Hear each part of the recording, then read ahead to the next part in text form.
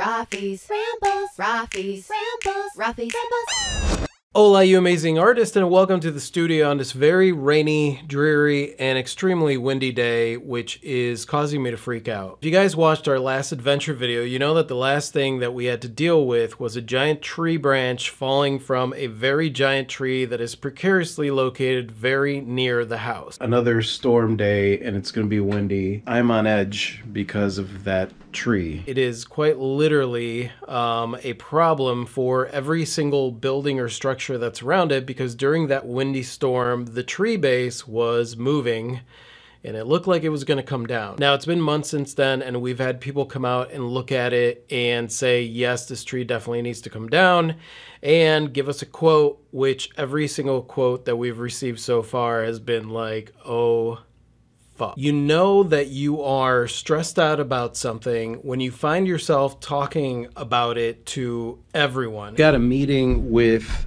Tobias from CANVY. CANVY is a cool art mock-up site that I love. They're a really awesome group of people. Is it still there?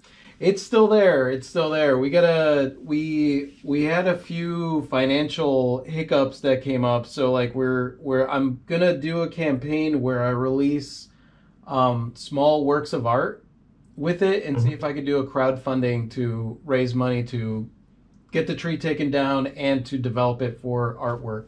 You guys know that we moved in about 1.5 years ago, and since then there have been a lot of repairs and stuff, and we really dipped into our savings in order to get ourselves situated. Unfortunately, the work is not over. When you're an artist, it's very important that you maintain a good money mentality and that you maintain some kind of budget that's going to keep you going when times are a little bit slim. For us, moving in and having to do repairs and drop literally like everything was like into thousands. There was nothing that was like, oh, this will only cost $100 to do. Everything was like several thousands here or several thousands there. So needless to say, for the next year or two, Clea and I are in the process of getting our footing back when it comes to this thing that we do and being able to support ourselves and do what we do. There's still stuff that needs to happen with the house, such as the gutters. Right now the gutters are in very poor shape. When the branch came down, it actually clipped our house. The gutters were already like kind of shitty, so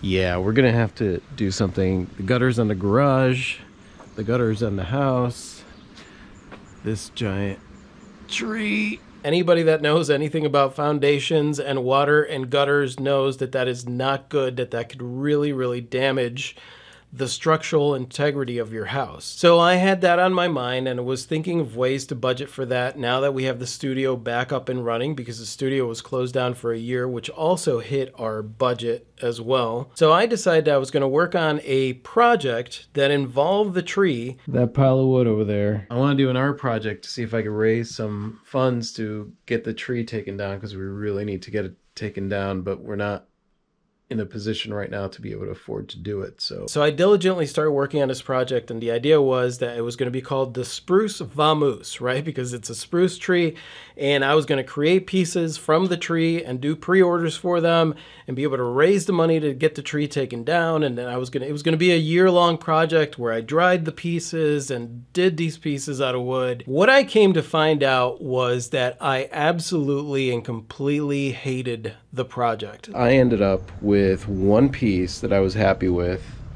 which is this piece here, and that was it.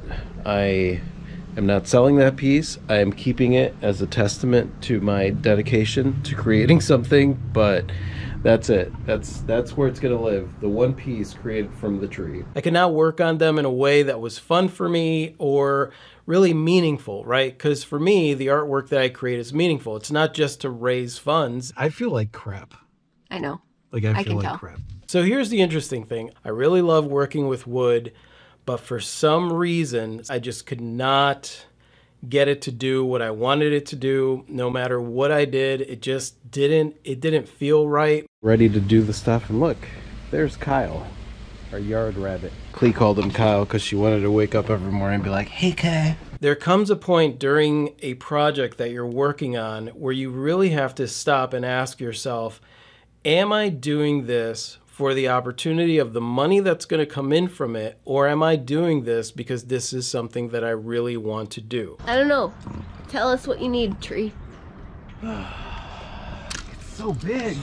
Am I really creating this because this is something that I'm excited about, or am I creating this because this is something that I think is going to be able to pay for that tree to come down? And in paying for that tree to come down, then I stop freaking out every time the wind picks up a little bit. Good, relaxing day.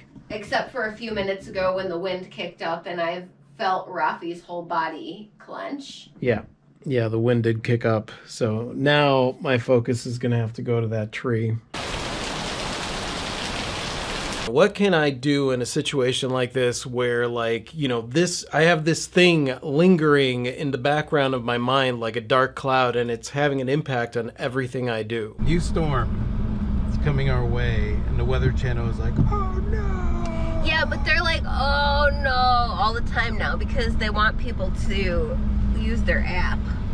Fine, I don't have the finances for the tree or the gutter or whatever else it is that I need to get the finances for. What do I have control over right now? I have control over which projects it is that I work. I have control over what it is that I put out there. And most importantly, I have control over how I feel about what I'm doing. One thing that is really important to me is that I don't want to turn this into my corporate job. I've said this before. If I'm going to do that, I might as well go back into corporate where I could leave the job at the door when I come home. This is a lifestyle, so I got to make sure that I don't turn this lifestyle into crap. The other thing that I could do to really help my mind focus on what it is that I want to focus on is focus on what is working. Instead of being focused on, oh, I can't relax until this happens, or oh, I can't do this. That's complete and utter bullshit. Of course I could relax. Of course I could be in a non-stress state. Of course I could be creative. And I know that that sounds all airy-fairy because people are like, focus on what you're grateful for, but let me tell you, your mindset, the way that you see the world is impacted by the way that you think. So if you're constantly thinking about the problems, all you're going to see is problems. They're just going to keep stacking up. And the other thing that I could do right now is relax. Just relax. I am still here. I've gone through trials, tribulations, I've gone through hardships, I've gone through roadblocks, I've gone through all kinds of things, and I am still here.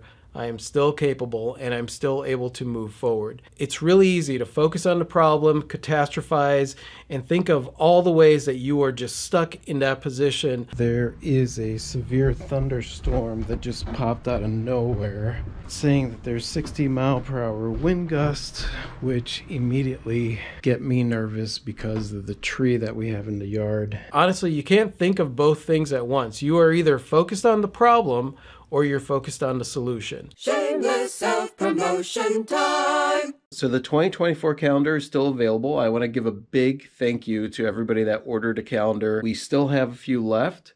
So if you want to have a Rafi calendar on your wall, that would be amazing. Just follow the link in the description. Also, I haven't given up on the spruce vamoose thing, but instead of doing pieces out of wood, we're thinking of doing a series of t-shirts that have Clee's tree puns.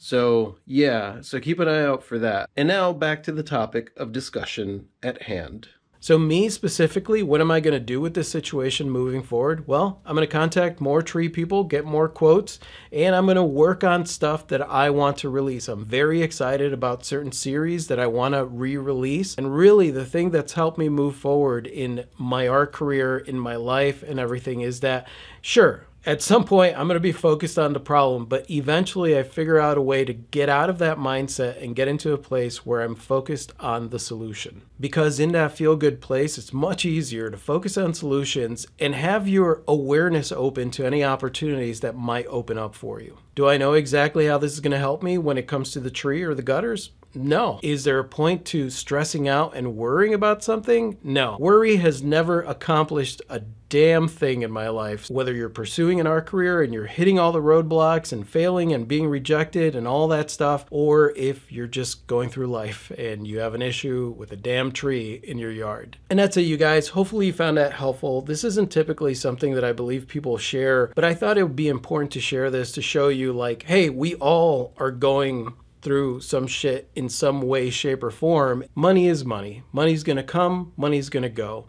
you're either going to be riding that roller coaster and stressing out when it's dipping or elated when it's up. I think it's important to understand that the only way to really get through is to understand it's all going on in here. And this is what you have control over. And I'm curious to know, you guys, have you ever ran into like some kind of roadblock, some kind of thing that you found yourself obsessing about, and how it was that you pushed forward through that and just kept going, and what the results were afterwards? Go ahead and leave that in the comment section below. And I want to thank our Rogue Artist community. Thank you guys so much. You're the reason that we're able to do these videos in the first place, so thank you from the bottom of our hearts. And thank you so much for watching. You guys are absolutely amazing. I totally adore you. And if you like this and you haven't watched us before and you want to watch us, go ahead and click over here to subscribe.